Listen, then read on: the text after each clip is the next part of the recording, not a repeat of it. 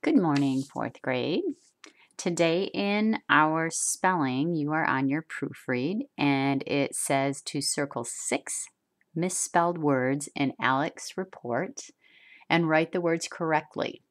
Then you have to find the sentence with capitalization errors and write it. So there's a sentence that has more than one capitalization error and write it.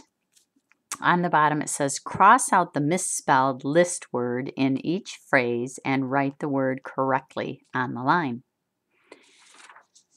In grammar today, we are on our test preparation and there are only 8 of them.